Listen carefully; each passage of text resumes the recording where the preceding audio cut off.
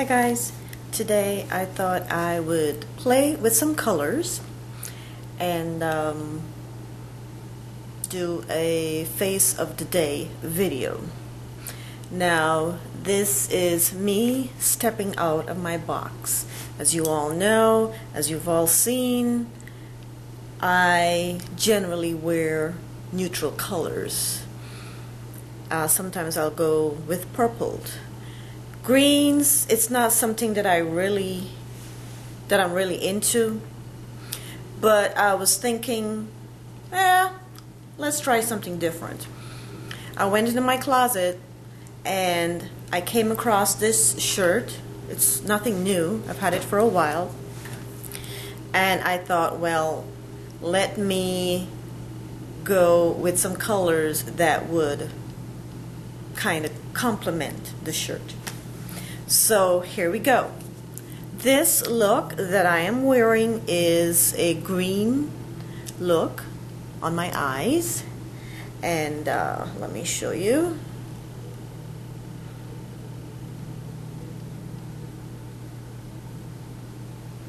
So you guys can let me know what you think.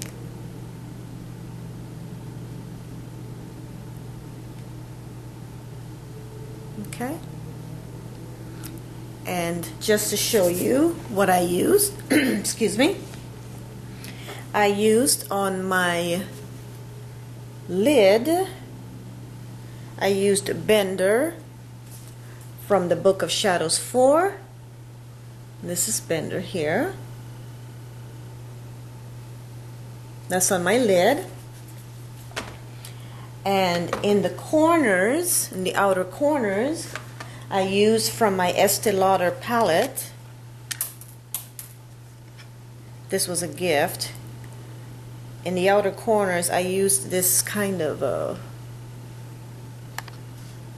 olive green.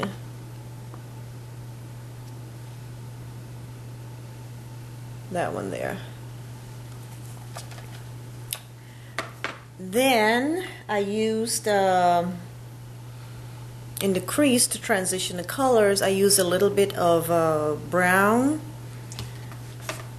Which brown did I use? This brown here. That one. On my brow bone as a highlight, I used Verve, Urban Decay Verve from my Roller Girl palette. This is Verve here.